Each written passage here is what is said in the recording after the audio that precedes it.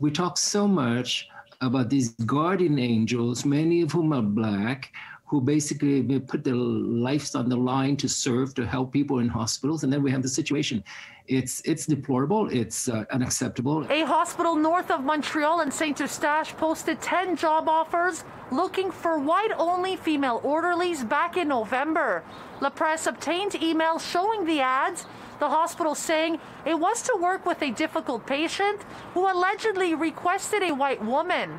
And it's absolutely appalling, as far as I'm concerned, is the fact that the administrative machine considered it to be acceptable and acted like this was a viable demand, something that is compatible with their values. The hospital emails read, only accepts women of white skin color. Another specified that the orderly must have white skin, and another requesting white woman only.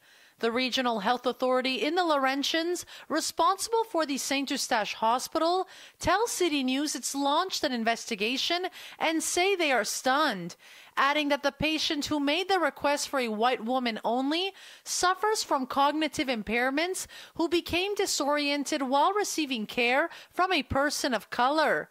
In a statement, spokesperson Julie Lemieux-Côté writes, the situation is totally unacceptable and goes completely against the instructions of openness and respect that we have transmitted on several occasions to all our teams.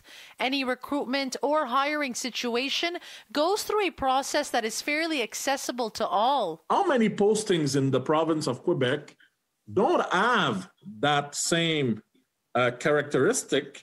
But in the minds of the people who are deciding who they're going to hire, they do have that bias. It's not everyone who are going to come out and share their stories and kind of share their experiences and for it to be validated. We still have an issue, and we still have an obstacle where their supervisors may not only decide to believe it, but also not validated. This comes days after an Indigenous woman says hospital staff in Joliette, northeast of Montreal, wanted to call her Joyce instead of using her actual name after Joyce Ishakwan, the 37-year-old Atikamekw woman who died in September, live streaming as racist slurs were hurled at her from hospital staff.